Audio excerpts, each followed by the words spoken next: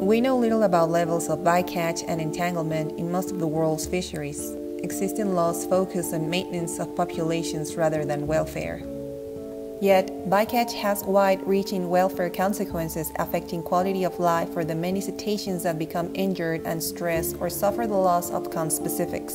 For each that dies, we can expect many more to survive and suffer from such interactions. Cetaceans are considered to be in the highest category of animals on scales of sensibility to pain and suffering, in the same category as primates, like us. Those that escape or are released from fishing gear can suffer a variety of injuries, high levels of stress, behavioral alterations, physiological and energetic costs that can lead to reduced long-term survival. Each year, hundreds of thousands of marine mammals die from accidental capture. For example, the Yangtze River dolphin in China is likely to be extinct. The vaquita in Mexico is facing extinction due to the gill nets. Maui's dolphin in New Zealand is critically endangered due to bycatch and troll fisheries. North Atlantic right whales are not recovering as fast as southern right whales due to ship strikes and entanglements.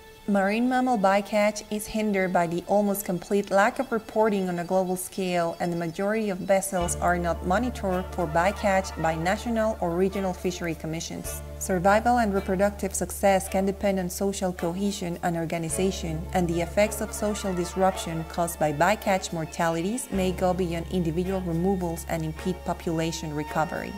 Cetaceans wrapped or trapped in loops of marine debris experience pain, fear, skin lesions and infection, and sometimes deeply incised wounds from rope or line, which can amputate limbs and cut down to bone. This is a death sentence that takes a long time and a lot of suffer. This is relatively new to us, and we need to figure this out soon. We've been told to reduce our plastic consumption, but this is only half of the equation. What about fishing nets? What about our habits? What about our way of living? What about our way of feeding? Do you have any ideas on how to stop this? Please suggest on the comments below.